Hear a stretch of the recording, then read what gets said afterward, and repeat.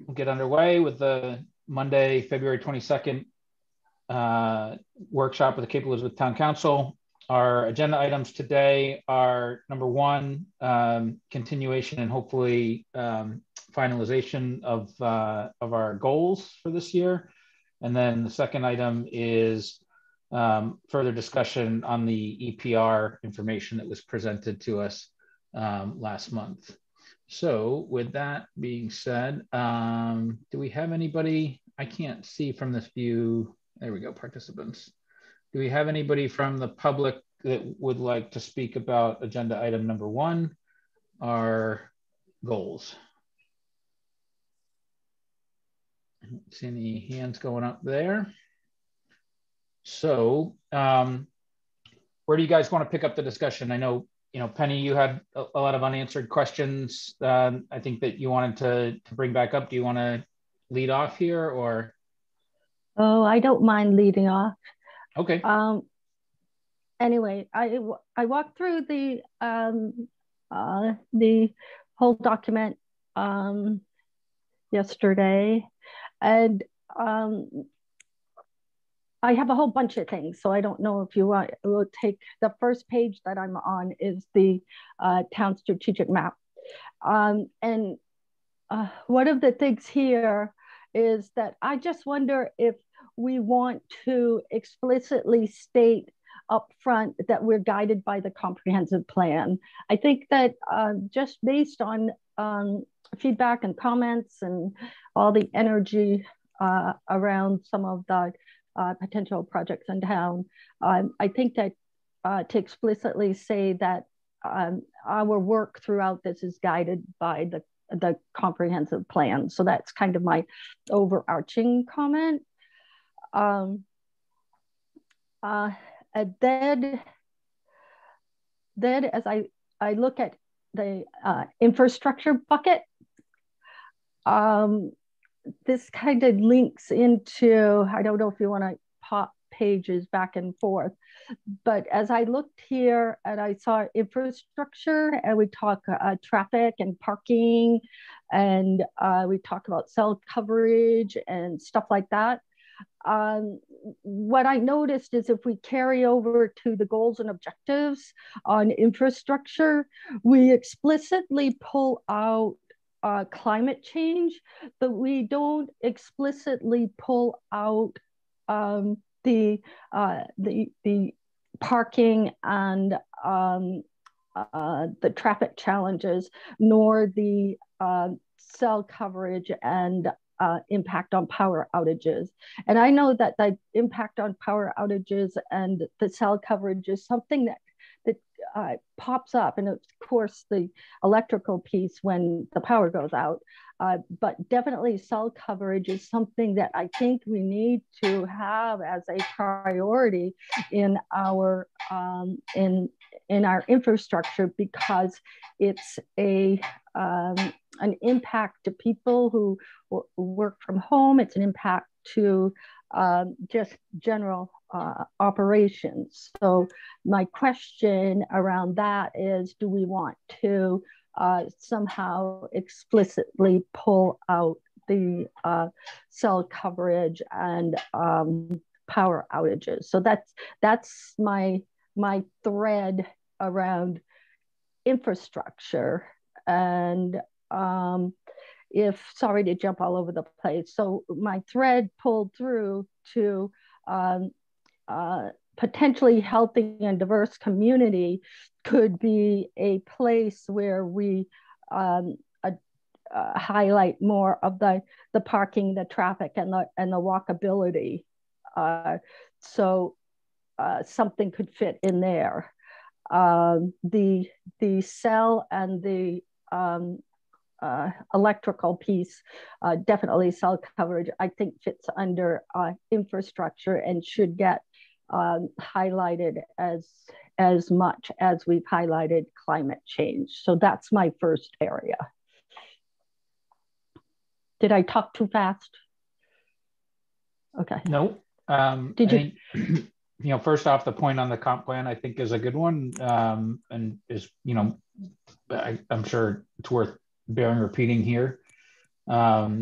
so maybe we just fold that into, touch on both the one town concept and the comp plan as Oh, that's a sort of cool being idea.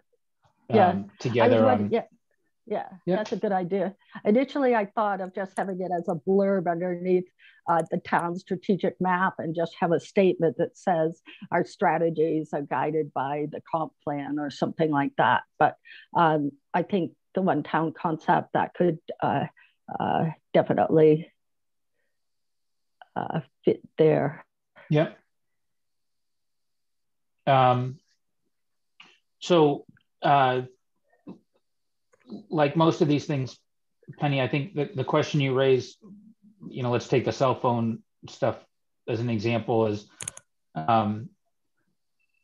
putting a strategic sort of stake in the ground around needing to solve for that problem, but then also being realistically cognizant of what we may or may not do this year towards advancing that, right? So if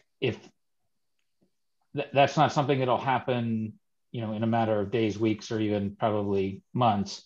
So if the marker for this year is, figure out whether or not, determine the viability of either, attracting, some service provider to expand on the existing network in town, or I know we've talked about before previous workshops and discussions around, whether or not, the town itself sets up one of these sort of micro cell networks, that other towns and communities are doing as well, not necessarily around Maine, but in other places. So. Right. But if we look at being guided by the comp plan, in the comp plan, we highlighted the fact that cell coverage and communications is something that needed to be addressed. And right, but what we didn't, I don't have it right in front of me, but what I don't think we highlighted in the comp plan was what we were specifically going to do. Right, and when we needed to develop our strategy around how to. And and so what I'm saying, if this is a goal plan for this year, what I'm just trying to harness our focus around is, what are the specific and concrete things that we realistically think we could do towards advancing that goal, not necessarily achieving that goal. I think it's unrealistic, for example, to think that by the end of 2021, as a result of, our work and stuff like that, we're going to have expanded cell coverage. I think that's probably unrealistic.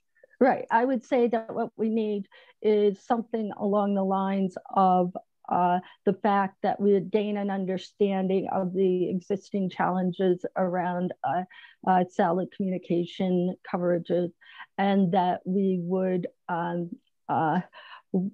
either initiate work on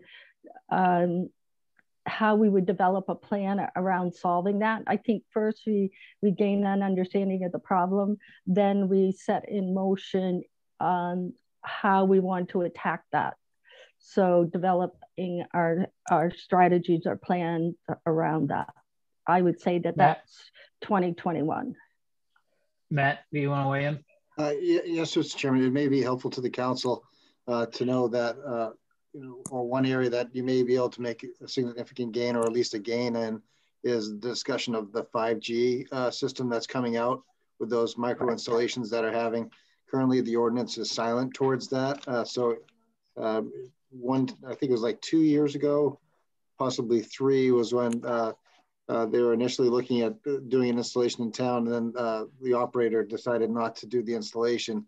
But recently, we've heard a couple of conversations where that may be coming again into the view of the town. So that may be an area that you may want to consider through the ordinance process as an amendment to the cell tower regulations, or at least find some language to insert relating to that. That way you can be ahead of the curve and ready for that when it does come for implementation. But do you know, Matt, even with that advance in technology, is that going to solve the problem? Now is one of gaps. It's not. Yeah.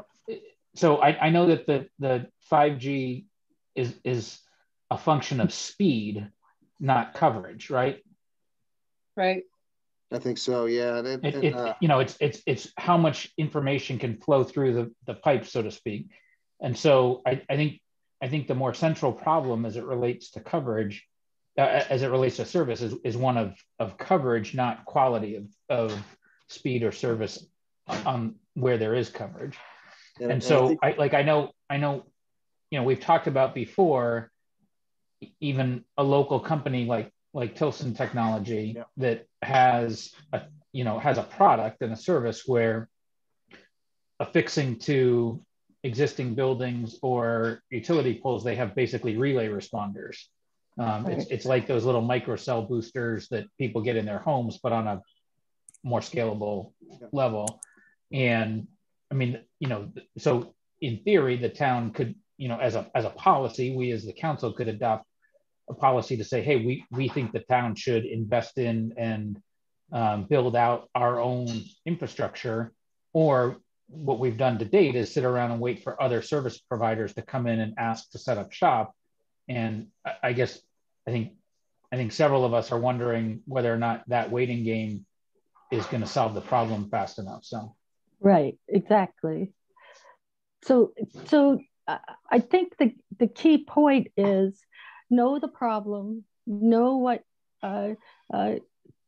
potential what opportunities are out there, and set a direction. And then if there are ordinance changes that are buried within there, let's pull them out, just like you say, Matt, early on, so that we're positioned for whatever solutions we choose to put in place. Because I'm tired of waiting for somebody to solve the problem. It's like, come on, let's solve the problem. We're all smart people. So let's figure it out. So do you think under the 2021 goals area, we should put, define the problem areas and potential solutions for solving this problem? And so that's like what we would do this year. Yep, that's fine. And if there are some near-term fixes you can put in place, I'm always a proponent of, if you identify a quick hit along the way, make a decision and move on it. But yeah, we gotta like start, or otherwise we can sit here for the next 10 years and talk about all the wonderful solutions that are out there, because we all know what's going on out there in the technology world. So I think it's something that we need to put at the top of our list. I was also thinking while we were talking, oh, sorry, Jeremy, cellular and broadband, right? It's not just phones, it's also, okay. You got it, exactly.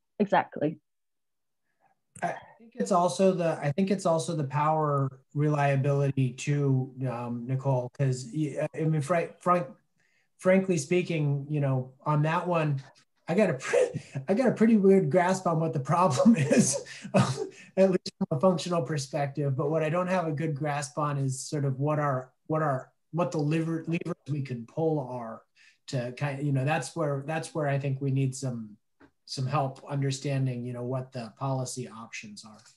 The electrical one? On all three, but especially on the electrical, I mean, like that's pretty well documented where and when that problem occurs. Right. It's more a question of what we do about it. Right. Valerie, right. I just 1 second, Valerie. So the one thing I just want to have distinction on between the cellular problem, I know that like at a state level, when we talk about it, broadband and rural access and stuff like that is I don't think access to broadband in our community is a urgent problem. I think there's availability of service, and if I know more and more people obviously are reliant upon broadband, whether they be working from home or going to school from home or what have you. But if the power's out, there's nothing that we're doing. There's nothing that we can do that corrects that disconnected broadband problem. Yep. The cellular thing is different because we have areas of town where either there's non-existent coverage or the coverage is really, really poor. So I think that's more of an access issue. Valerie, you were going to say something? Yeah, my thought is, it sounds like we need to set up one of our workshops to just go through a lot of these goals and figure out some actions, because I'm thinking that this is something our energy committee could handle, that they could research it, they could determine what's a priority, and then get back to us so that we would have that information. You don't think so, Penny? I see her kind of shaking her head. But I think you hire at some point, hire a consultant to do the assessment. We've been kicking this around for so many years. I think we probably are at that point. Okay.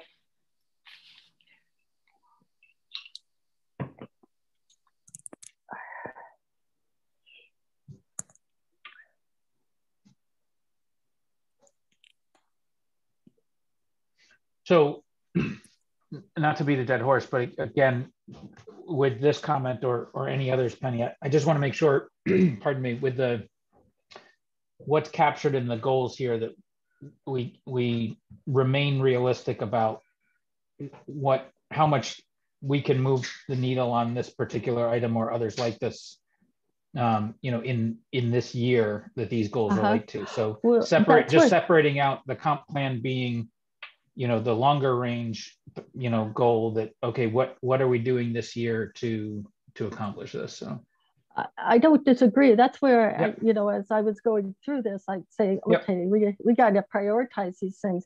And I have to tell you, and I'm really a climate change advocate, but I'm also a communications advocate, and I'm tired of not being able to do business across town.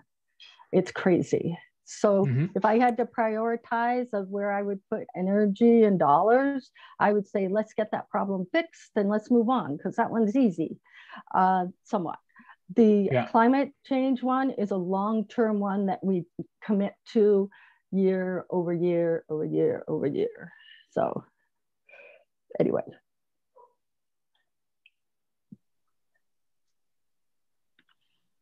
Did you want me to keep going, or you want somebody else? You can, so the view that I have right now, everybody, I have to keep thumbing through to see who's talking or who's interested to talk. So feel free to chime in if folks have something. So okay, but if you want to go ahead, Valerie. Yeah. I just want to say, Penny was just talking a little bit about climate change. I agree that it's definitely a goal that we're going to have to work on year in, year out. However, I feel like we need to set some sort of a goal, whether it's reducing our carbon footprint by 50% or 100% by 2050. We need to set some sort of a goal so that we know what we're working on. If we just say we have a goal to have an action plan, what are we really working on? And again, maybe this is something that we all sit down and talk about, or we send to the conservation committee or the energy committee to help create an action plan. But I really feel like we need to say what our goal is. And Jamie, you had talked about joining Portland and South Portland. I looked up their plan, which is fabulous, and we might be able to join it. But it seems that we still need a goal, even if we do join them.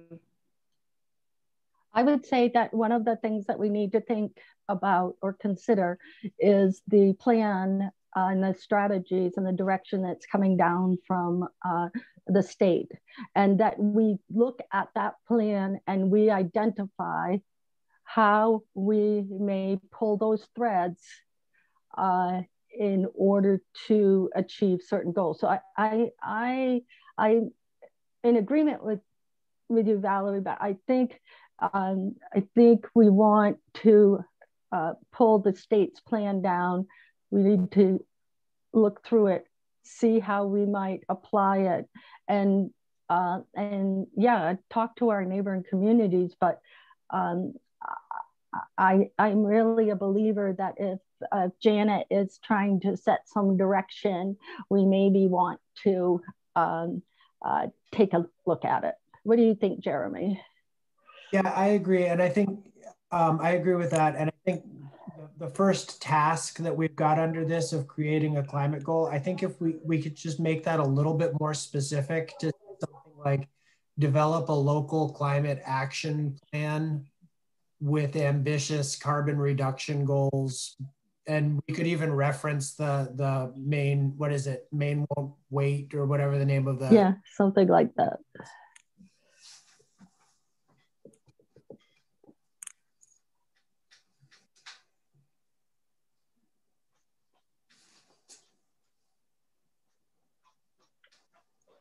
Yeah, I mean, I just think that there's very little at this point, having done almost no work on it.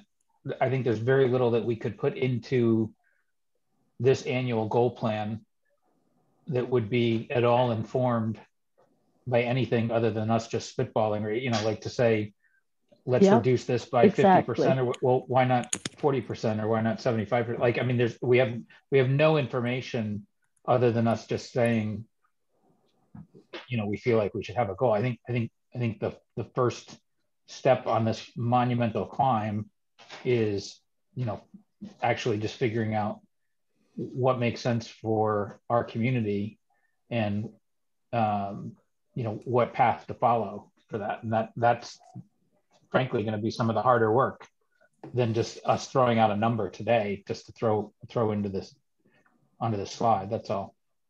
Yeah. I'm going to take out this one here to seek to reduce energy consumption, because I think it's all kind of in this one. So just in case you're like, why is that going away? That was my next point. Okay.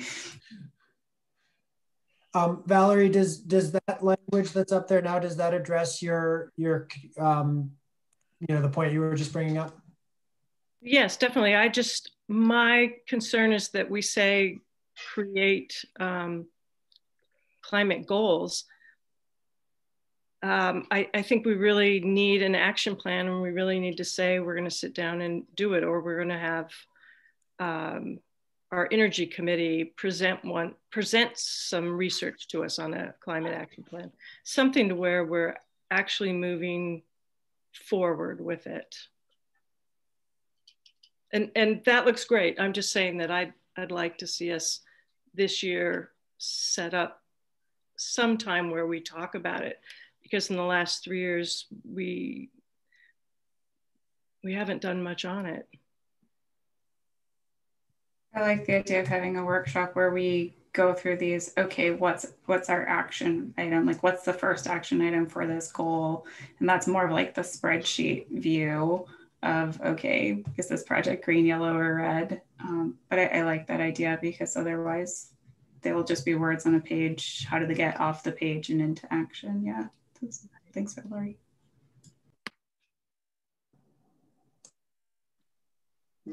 Mr. Chairman, if I could add one other item, thank you.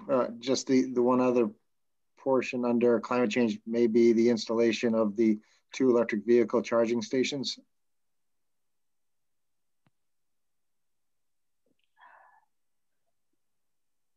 That might jump in on that area as well. Mm-hmm.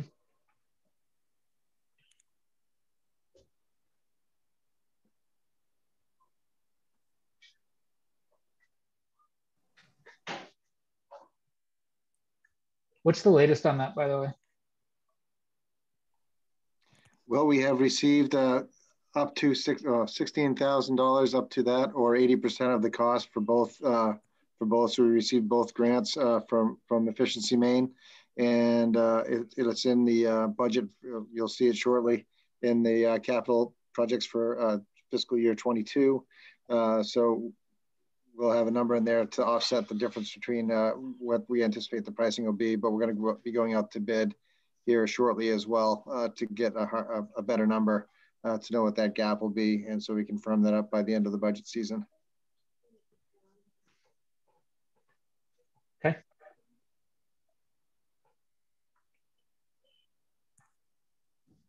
you want some more? Go right ahead. Okay. Before we start some more, the traffic and parking challenges, are we leaving it here into infrastructure? There was talk of maybe moving I that. think this is my opinion. I think it goes under providing safe and healthy homes and neighborhoods, because that's where streets and parking and traffic and maybe it doesn't, but I liked it better there than parking everything under infrastructure, no pun intended. But I can be swayed either way, because I initially put it under infrastructure, but then I thought that was getting a little too busy and did it fit someplace else? This is Gretchen. I would just say, I wonder if it depends on our intent. If we're talking about walkability, I might put it under healthy community, but if we're talking about safety and intersections and things like that, it might stay under infrastructure. So I'm not exactly sure what we had in mind when we said traffic challenges, but that would be my I think we have our corner up here where all the accidents happen all the time. I only saw one this weekend, but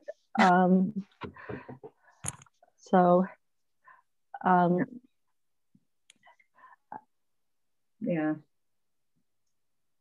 To that end, if I may jump in for a moment, thank you. We do have a presentation queued up to be performed by Tom Errico from TYLN from the town center intersection study that he's performed. So he's got that report ready to go. So we're looking to have that probably as March's agenda is looking to be getting populated quickly. We'll probably try to get Tom in for April.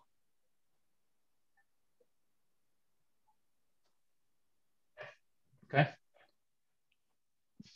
So do we want it under infrastructure? Because then it covers all aspects, not just neighborhoods. It sounds like it would stay under infrastructure if we're talking about traffic studies and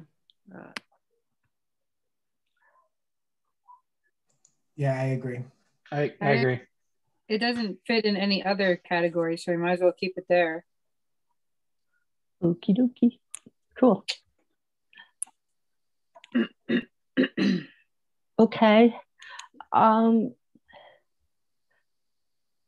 The next one I had, hold on just a second here. I gotta go to, that was just a personal comment. Okay, under natural cultural resources, this one, this may sound a little far-reaching, but I truly think that we need to make sure ordinances do not encumber the ability for people to produce food. So where we say support farming and locally grown food, I really think we need to say to support food production from a commercial and a personal basis, or something along those lines. I can work on the words and send it to you, Nicole, but I think it's about everybody should be able to produce food. And yes, I love farms, and yes, I want to highlight farms, but my whole thing is about producing food. So that's just my thought on that one. Is there something that's hindering that today? No, but I don't want things to hinder it. I would say, we had our little chicken ordinance or rooster ordinance, but I think this is about food production, and I want us to value our farms because it is something that we do today. But I don't think what we do today is highlight the fact that we want to support food production from a commercial and personal perspective. And so if we say commercial, to me, that's a farm. So we don't even need that first statement. I was putting them side by side so we could read them together. But that's just my perspective. I like where you're going with that. My one concern is if the public is reading this, would they know what food production means when someone's thinking about like their backyard garden or something? Do they immediately put those terms together? No.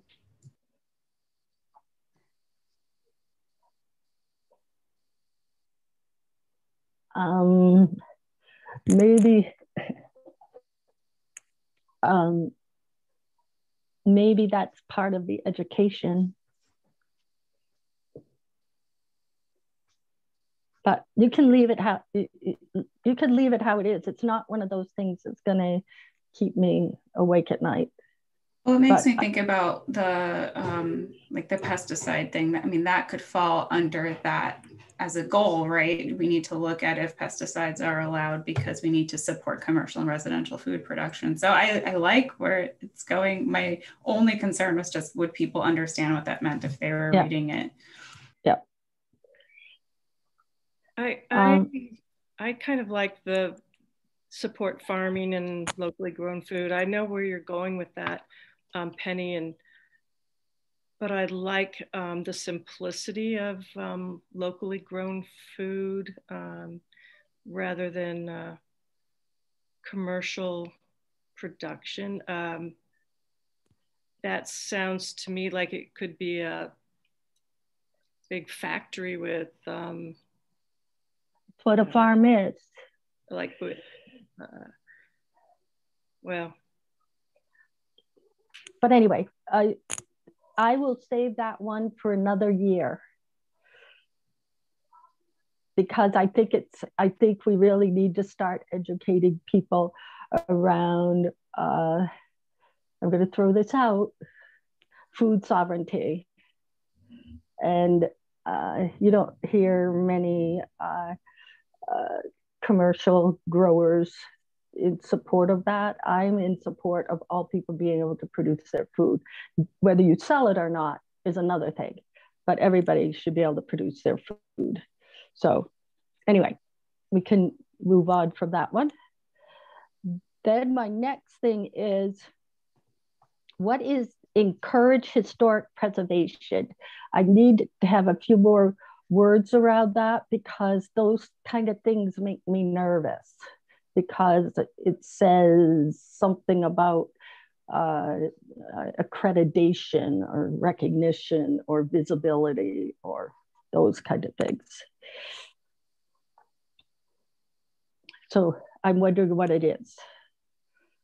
I think that we put that in there because I was talking about National Historic Landmark status. Uh-huh. That's why we had it. Because Portland Headlight, Fort Williams aren't on our National Historic Landmark designation. And we have things like Portland Observatory, Camden Public Library. And it was something that I had thought we might want to look into that. Mm-hmm. So should we change preservation to designation with that?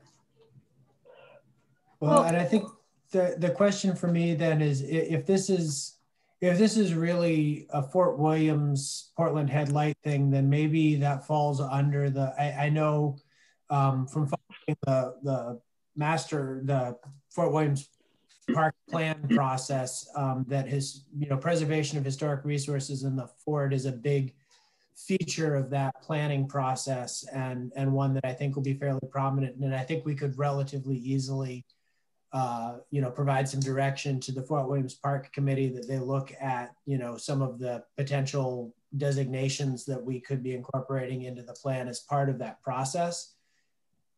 If this is bigger than Fort Williams, if we're looking at other structures in other parts of town under this verbiage, then I think probably it might make more sense as a pullout. But I don't know if this was intended to be bigger than Fort Williams, or if this is intended to just focus on those structures. Well, if we wanted to look at the the Meeting House or Spurwink School, something like that, then we may want to include them as national historic landmarks, or even include them on the National Historic Register, National Register of Historic Places. There's so many different historic designations. I have a question though. To what end?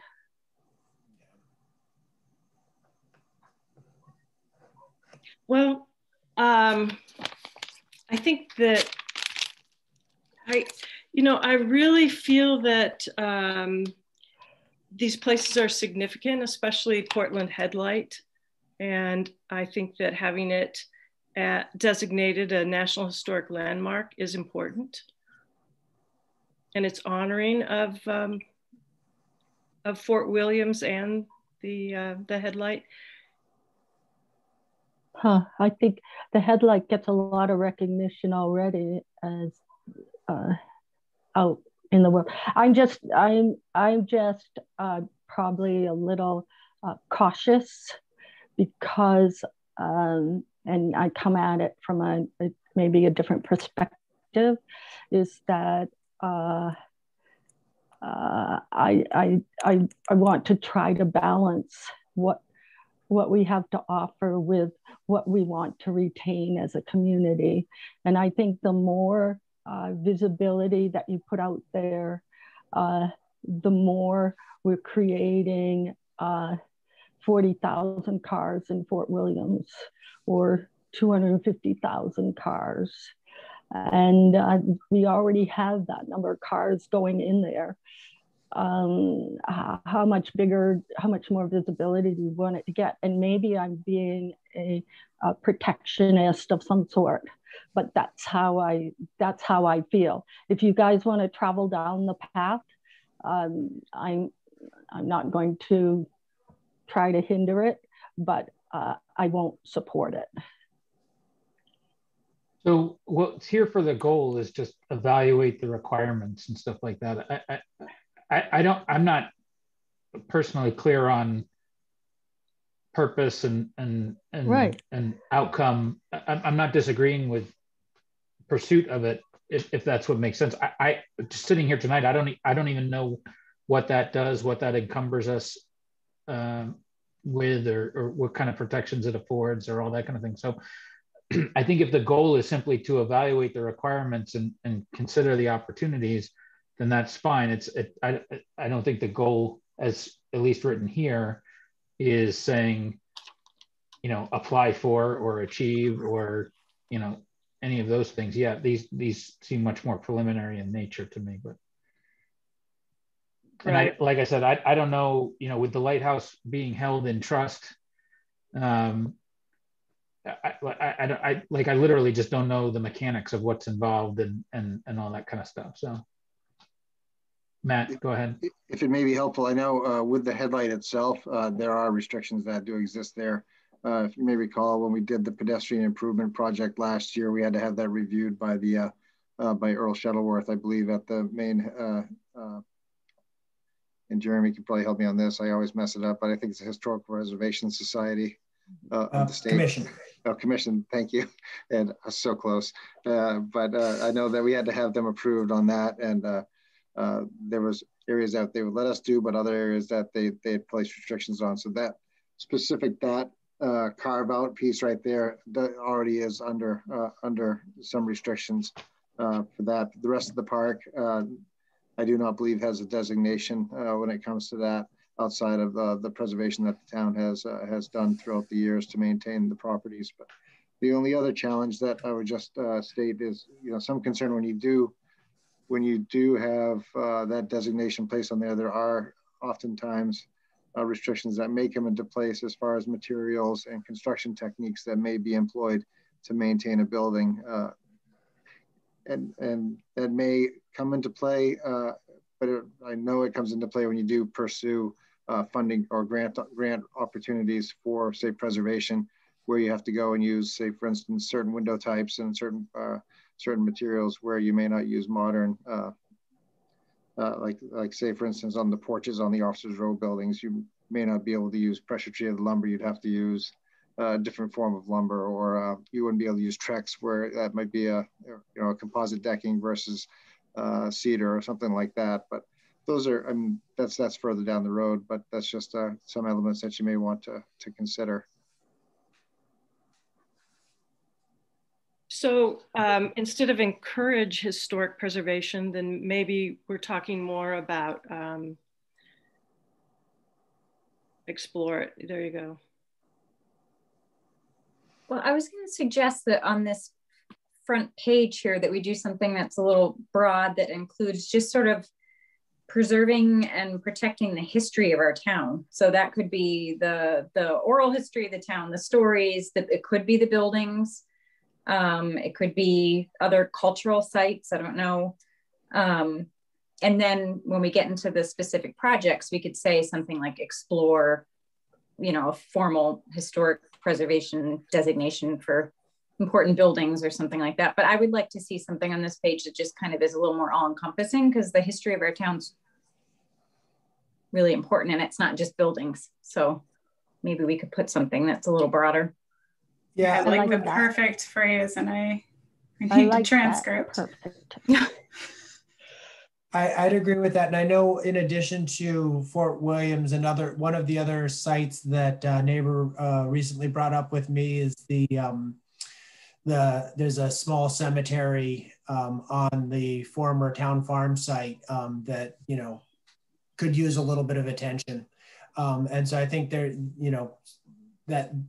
I think looking at that and kind of evaluating our options for, you know, preserving and promoting that part of town history would fall under this as well, potentially. I think that's a great idea. Just wish I captured what you first said, because it was just the right phrase. Yeah, I don't remember, sorry. I'll watch the replay and get it in there. I'll put a note for myself. 7:48 mark. Okay.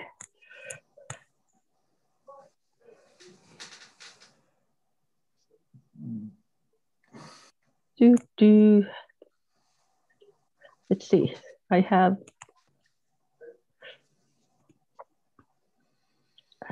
did that one. Did that one. Okay.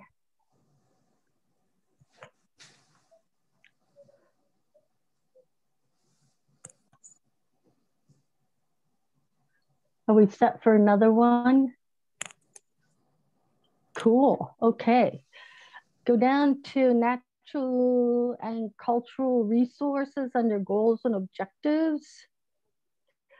And I really want to highlight this. This is and I don't care what we call it, but the don't trash on Cape. I am so fed up with masks and gloves and cups and containers on the sides of the road. That I think that, you know, I keep thinking back to the 60s, the beautification of America here, that we got to start highlighting again to not throw stuff out onto the streets. It's not somebody else's responsibility to pick up after you. And that the number of, and I know all the dog people say that this doesn't happen, but the number of little doggy bags around here and there are more than what one would expect. So I really think that we have an opportunity, and I don't know whether this fits with recycling or who it fits with, or but it fits somewhere, that we've got to start saying to people, we got to keep our streets clean. We shouldn't have to pay people to go around town picking up trash. And so this is it's just driving me crazy. So I really want to, in 2021, start highlighting to people that we need to keep our streets clean, and we all have a responsibility to do it. and as well as the trails. So that's why I came up with "Don't Trash Cape" as my slogan. And I think we could ask Cumbies to help, because the number of Cumbies containers is really fascinating. And Nips bottles. Oh, it used to be Nips bottles were the #1 thing. Now it's masks. It's crazy. But yeah, I know the recycling committee had the plugging week, and the first official plugging week, it rained the entire week of April. And so I think that put a hinder on that first year, but I think this could play in well with that. Like this could promote that as sanctioned events that everyone should just get used to doing. What that does, and I was supportive of that, but that's still asking someone to pick up your trash. Mm-hmm. And so, yeah, maybe we still have to do that, but I really think that, leverage that and create some sort of campaign that says, "Don't trash Cape." The stuff that blows out of your car on the way to the dump. Oh my God, Spurgeon Avenue, it's crazy. So I just think we need to start putting it out there. Maybe we could have it flash on the website, "Don't Trash on Cape." So there's one. And then I could have more, but I will, the rest are just kind of editorial comments, but those were my things that I wanted to ask about and talk about. Are there other big specific things that either folks see as missing or in need of sort of substantive revision? I see a small, on the first page, we can go back. And I'm not that, there we go, under education and continuous learning. The last, we say seek opportunities to provide learning opportunities. Opportunities, yeah. Yeah, so I thought maybe we could reword that a little bit.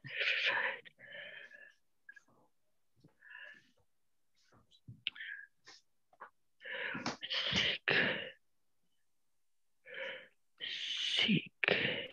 All right, we have possibilities. So we can seek possibilities or provide learning possibilities. Can't we just say provide learning opportunities for all citizens? Yeah. We don't. Yeah. That's the intent. Go. Easier. Yeah.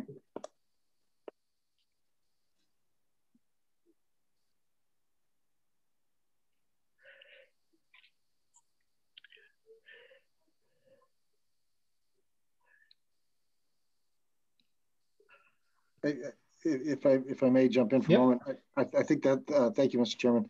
I think that's a great broad statement there that can be applied across multiple vehicles from the town side as well, from community services to the library, quite frankly, to the recycling committee. There's multiple different areas that you can apply that to. So the broadness of that statement, I think we can, as far as staff and implementing it, I think we can find elements that will work within that as well. So that's great.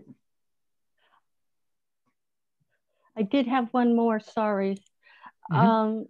This is under safe and healthy homes and neighborhoods. Actually, it's healthy community. And the way I worded it is leverage the knowledge of town departments to dig under the covers of some hidden needs of our citizens. And that's really something that I think Matt could talk to department heads about, because there are needs of citizens that we don't always hear about because they aren't going to come forward themselves. But there are departments such as fire, rescue, police, and probably even public works might know of something, some need out there that we should be aware of and address. Because we do have couch surfers and homeless people and all kinds of things, just not of the magnitude of other communities. If I may jump in on that as well, Mr. Chairman. Go ahead. Yeah, thank you. I agree with you, Penny, and I think that's a great opportunity there too. Case in point was work that was done by the police department during, actually since the advent of the COVID experience in the community. It's finding at-risk folks, and especially many of our seniors who were looking at social isolation, and reaching out to them, from wellness checks to running, going to the grocery store, picking up prescriptions, picking up groceries. They did yeoman's work, especially on the PD side. Darren Estes organized a lot of that work, and it was a huge win for folks who received those services, because it was really creative, and just shows that, as well as work that Dave Galvin has done in the schools and identifying as at-risk youth. So a lot of those elements could be found here as well. So I think we can definitely work with that, within that, to even our assessor finding folks who are having a hard time paying property taxes, and working on programs like the property tax relief program that the council has brought forward and funded. So there's a lot of good things there that can fall under that element as well.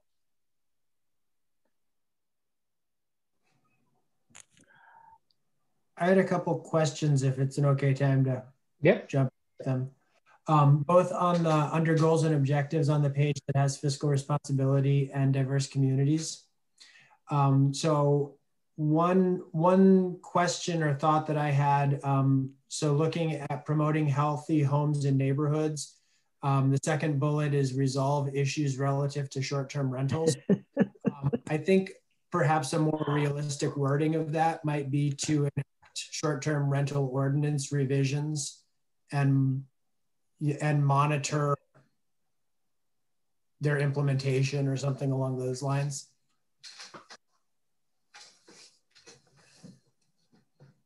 That's a good one, Jeremy. Good catch. I like that. And then the other one that I had is the last bullet on the other side of the page under maintain fiscal responsibility and balance town priorities. This is really more of a question. The last bullet there is to maintain the municipal bond rating to ensure capital needs can be met on favorable terms. I just wanted to make sure that my understanding is that we have a very good bond rating, and that as we take on additional debt, that may influence our bond rating going forward. And I just wanted to make sure that if this wording is intended to make sure that our bond rate, whatever borrowing we does maintains the highest bond rating, that's what we actually want to be doing. I think there's some potential that if we take on, the level of debt that may be needed for some of the school, that we would potentially bump us down. Is that right, Matt? Into a slightly lower bond rating? And so, yeah, I just want to make sure that the wording is in line with where the intended actions may be going. Or at least, there is that potential to your question, but it's speculative. One way to describe that. But I think I'm trying to think about what may be a better way to word that. My understanding when drafting this was that it was meant like maintain the ratings we have now. So when we are going to borrow, we borrow at the best rates, not borrow and then bring it back up to the best level, which assumes that you aren't borrowing, because right. I don't think we can do anything about that. And if that's the intent, I'm fine with that. I just wanted to make sure that we that I understood what the wording, where the wording is going.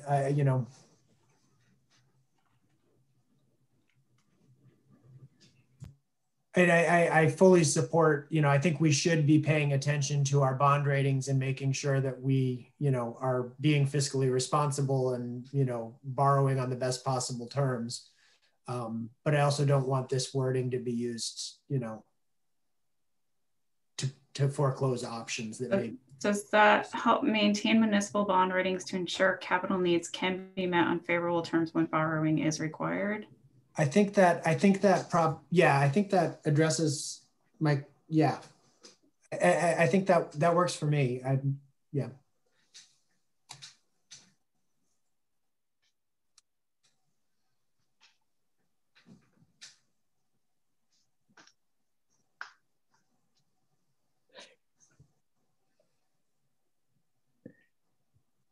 This note that we had from before about looking out for the whole citizen, I feel like if we include this part here, that we're kind of getting into that, which we didn't really know how to articulate before. So I feel like they go together.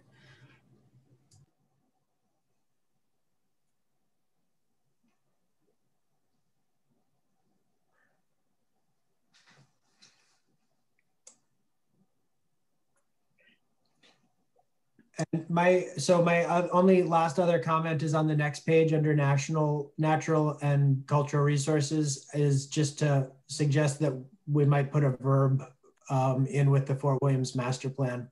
I think complete would be an appropriate verb.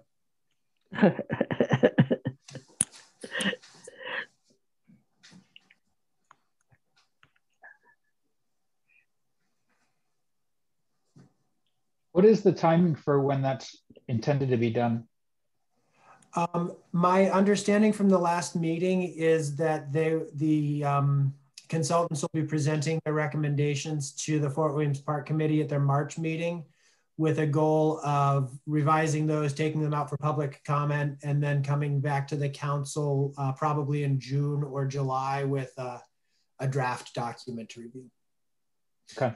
If people are interested in circling in sooner than that, I think that March Fort Williams Park Committee meeting might be a good place to get a sneak preview of where some of the recommendations are headed. Okay. I saw that I was on for most of the beginning of the meeting when they were rolling out the presentation of the results and stuff like that. So from the data gathering, I believe the timeline is still to have the plan completed by the end of the year, and I think a July presentation, June or July presentation of the draft will keep us on timeline for that.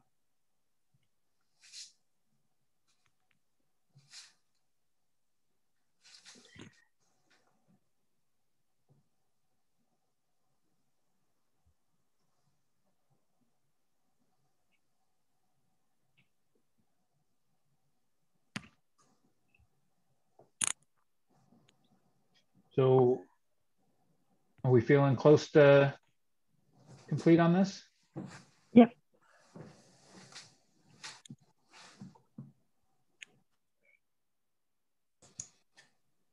Okay. So the plan will be then to just have this as an agenda item at our March meeting to vote on approval of. So. Yeah. And if there's anything anybody thinks about between now and then, whether it be just a different way to word something, or, feel free to send that over to Nicole directly if you want. Thanks, Nicole, for all your work on this. It's fantastic. It's great. Thank all of you for making it an awesome living, breathing document we can work on every 6 months, because that's a goal. And I think we've just really set up a really good framework here for excellent going forward too. So this will have a lot of value beyond obviously just this year. So okay, does anybody have anything else they wanted to talk about in relation to goals?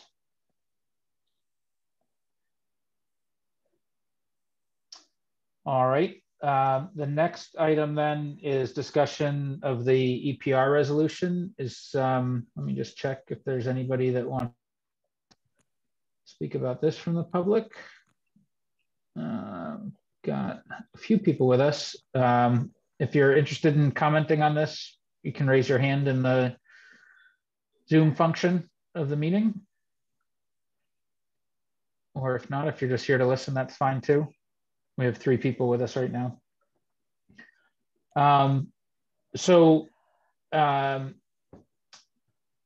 Councillor Devereaux had reached out to Matt and I with an interest in getting this onto the March agenda, which I'm not necessarily opposed to, but since we only just had the presentation from Chrissy Adamowitz at our last meeting and hadn't had any opportunity to discuss it, I just asked that we bring it to this forum first for folks to have a chance to discuss and react to and all that kind of stuff. So, Councilor Devereaux, if you wanted to start us off, that's fine, or not. I'm not trying to put you on the spot. Well, I just thought it was a fabulous presentation. I think it's a wonderful resolution. I'd really like to see us behind it and join in with other towns that are supporting this resolution. Jeremy? I was just curious, either Jamie, you or Matt, if there's been any discussion around this through EcoMaine and whether or not they have a position in legislation. Yeah, that was my question. Yep. There has been, Matt, if you want to go first, go ahead. I can weigh in too. Sure, thank you, Mr. Chairman. Yeah, I spoke with Chrissy Adamowitz about this in advance of tonight's discussion. She indicated that EcoMaine had testified in favor of the bill last year when it was in front of the legislature. And then I followed up with a telephone call to Kevin Roach, EcoMaine's director. And they're in favor of it in principle. The only, they definitely want any opportunity to find recycling to take place and to remove that waste, and then as well as look at the responsibility of the producers and getting them within there instead of the towns, basically shouldering the burden. Their concerns is just, the devil's in the details, I guess, like anything else. But otherwise, they're in favor of the concept. It's just a question of making sure that the situation is in place, that they can find a way to make sure that the products do get turned back and accounted for accordingly. But overall, they think it's a good thing.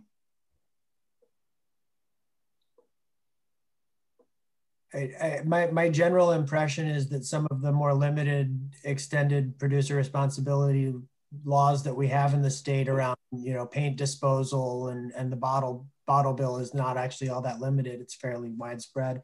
Have worked really well, and I think this seems like a wise policy move. So I'm supportive of this effort. I think it fits in well with what we're trying to do in terms of boosting our town recycling rates as well. Yeah, speaking with Kevin about that as well, the bottle bill is a great example of how that worked out. There were the one concern there is how they manage getting all the different products back, I guess, and the logistics of that. So if you have a number 3 plastic and that you need to take that to this location, if you have a number 5, it needs to go here. But he thinks that that's something that if we can do bottles and other products that are there, then it can also be accomplished. Well, I think too that this is, there are 40 countries who have already approved this type of legislation. And we're looking at a resolution to encourage our state legislature to go forward with this. Maine would be a leader in the United States in creating this type of a ordinance or law regulation. So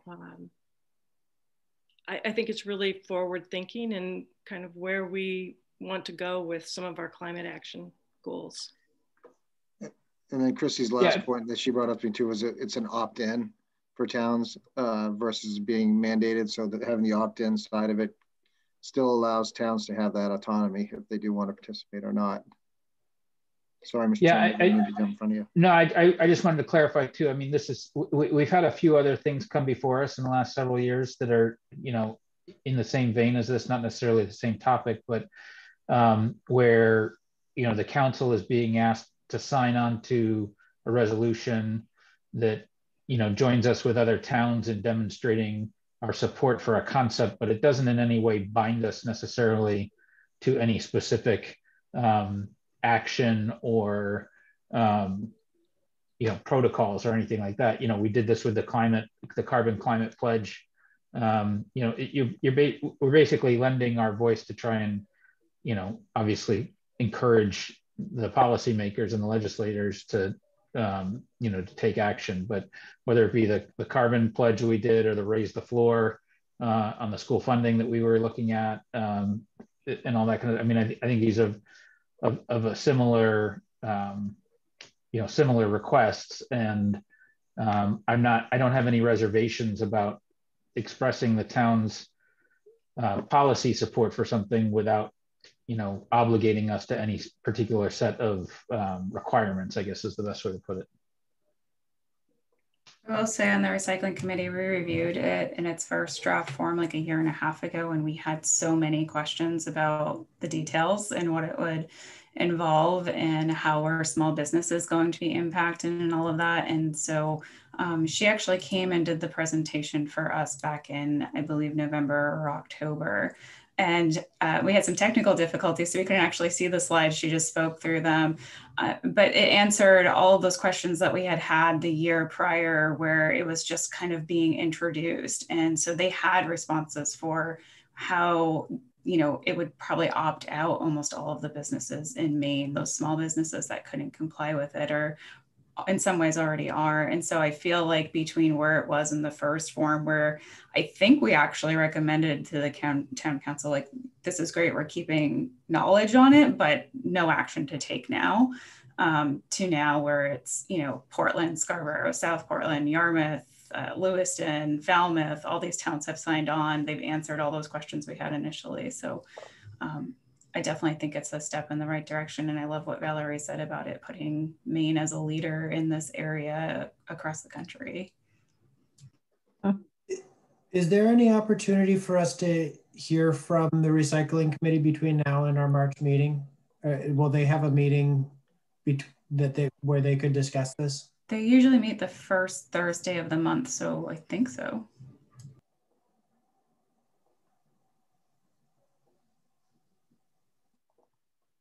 I have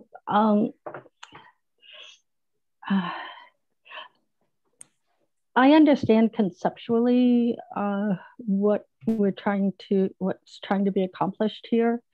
I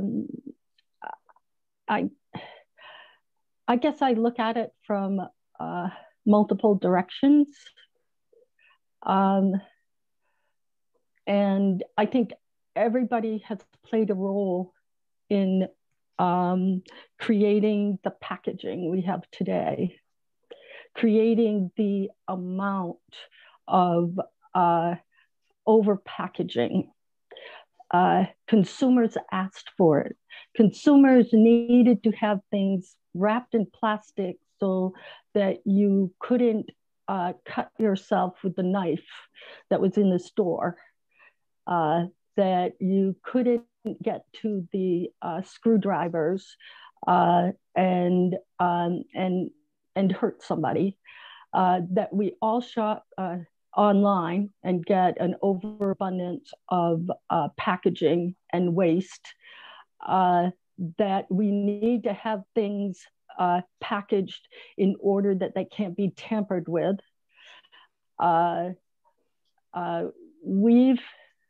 We've created that. And so when I hear this, and I'm not saying that we shouldn't all play a role in paying for the recycling of what consumers have asked for, but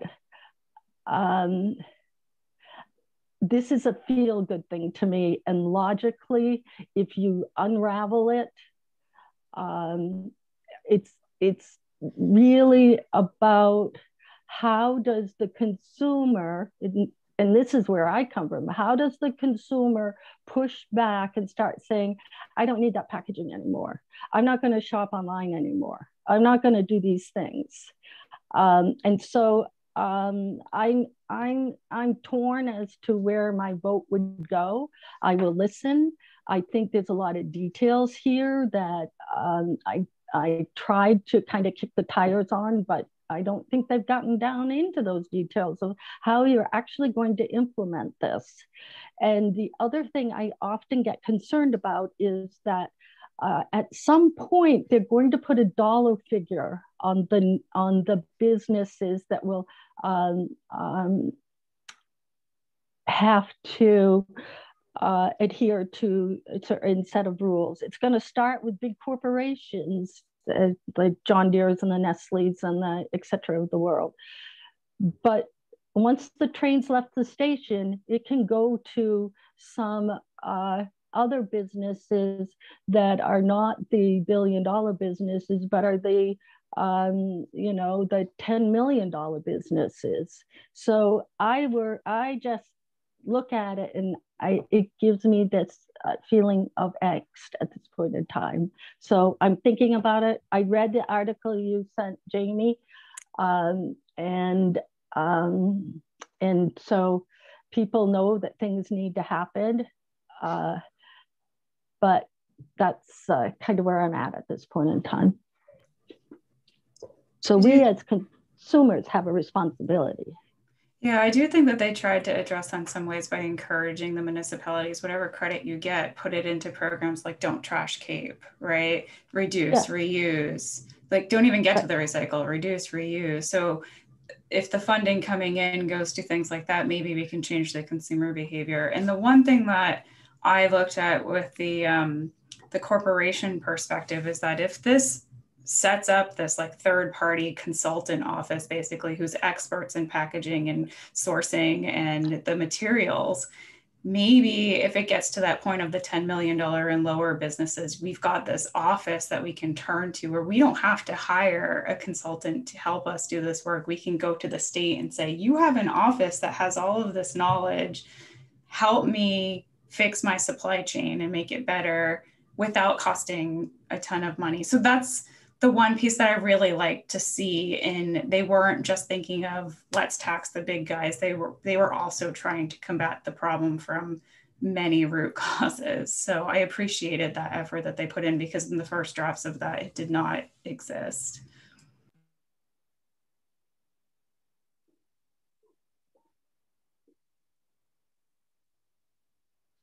I guess, Penny, just to address what you were saying too, I understand, and to be quite honest, and having sat at the Legislative Policy Committee of MMA last year and you there now, I mean, I would be really surprised if this frankly goes anywhere. But again, to the point I was making, comparing it to other similar things that we've been asked to voice our support for, we're again, like I said before, we're not obligating ourselves to anything at this point. So if we're just raising our voice to say, yes, we agree that this is a problem that needs addressing, I don't know that I have a ton of concern about what that may or may not be locking us into at this point. But Matt, did you want to add something? Yes, Mr. Chairman, thank you. Just one point that you may want to consider in the discussion is packaging has already adapted to one restriction that has been put into place in polystyrene. You convert Dunkin' to paper cups and Cumbies to paper cups and Hannaford's to non-polystyrene packaging. There are, I guess you could say industry finds a way, or business finds a way, especially on a larger scale, to adapt, and maybe new opportunities may be found. But I guess it's not without precedent, and there have been improvements that have come as a result of it. In the universe of resolves that have been brought forward to council, this is probably one of the easier lifts that you'll probably come across in 2021.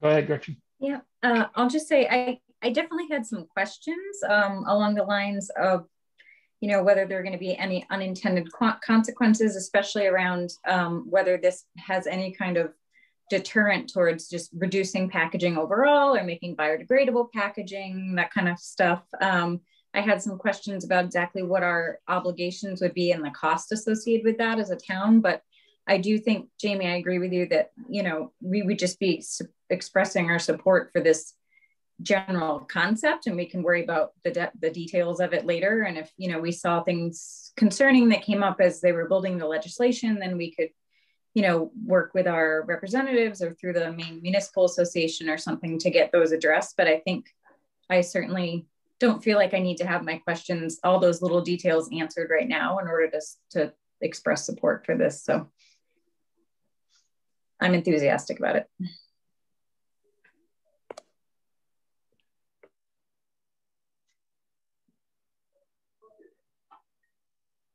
Anybody else have comment they want to offer?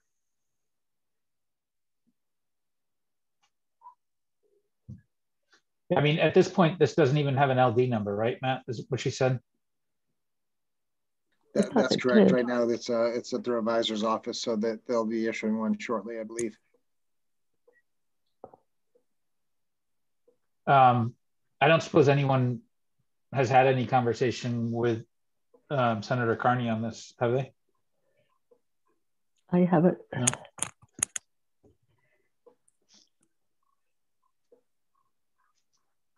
I might try and reach out to her between now and our next meeting then.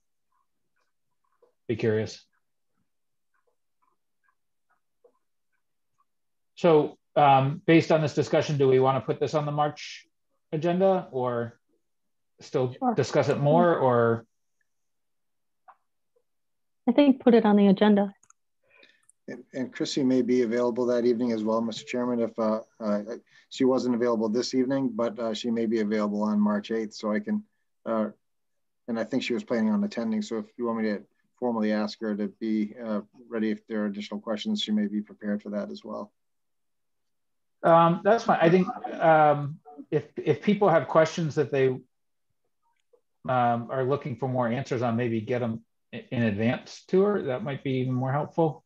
I don't want to have to do the presentation again. Not that it wasn't valuable, but I mean, I don't want her to attend thinking that we're expecting, you know, her to do a whole song and dance or anything. So if she's attending just because she's interested in the outcome of the vote, that's fine. But I think if people have questions in advance, we should funnel those to her, and so that information is known ahead of time if possible.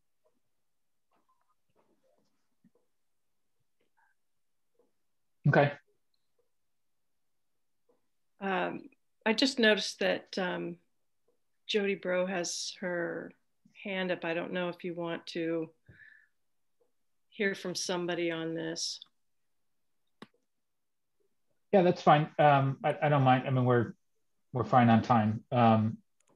Jody, if Matt, I'll open up your mic in a second. I know that there's the difficulty in these meeting formats about the public comment coming before the council's had the chance to discuss anything, but go ahead. And if you don't mind, just including your address for us, thanks. Hi, I'm Jody Bro, and I live at 5 Wambeck Road. And I just wanted to say that I'm a business owner here in Cape Elizabeth, Dental Lace Incorporated, and we are striving to be a zero waste company. We've produced a zero waste product, and our packaging is produced here in Maine by Franklin Printing, and it is a zero waste compostable product package. And so I guess my comment is that it is possible for businesses to make the decision that they're going to be zero waste, that they're not going to contribute to the package pollution. It is possible. It's not easy. And I also want to say how much I appreciate the support that you're and the comments that you've made tonight. And I hope that you will continue your support and sign the resolution. Thank you. Thanks, Jody. I'll just ask, does anybody else have any comment from members of the public? Go ahead, Laura Marston. Matt, I'll open up your mic in a minute.